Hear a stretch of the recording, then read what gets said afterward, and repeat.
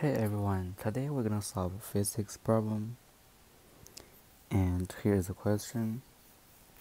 So for part A, we need to determine the proper units for momentum using dimensional analysis.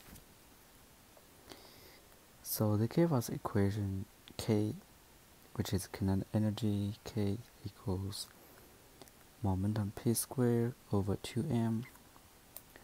So first we can isolate the momentum P. We will get P equals square root of 2mk,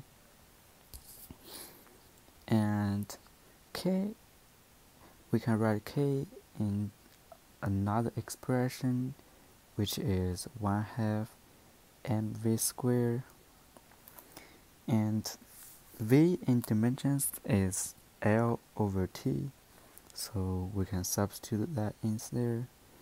We will have 1/2 m times L over T squared, and we just substitute this k into our momentum equation. We will have P equals square root of 2m times 1/2 m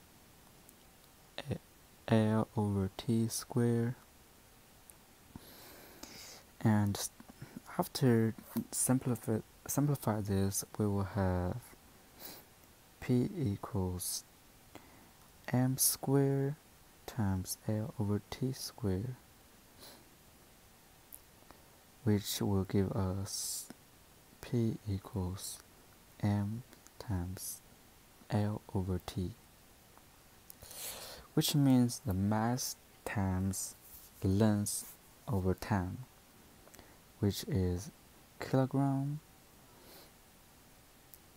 times meter per second. And this will be the answer for part A. So for part B, first we know the equation from part A. We can get P equals m times v, but we need the units in terms of Newton, so we need to write this in force. So P is equal to force times time, and we know the force unit is Newton and the times unit is second. So Newton second, this will be our Newton unit. So this will be our answer for part B.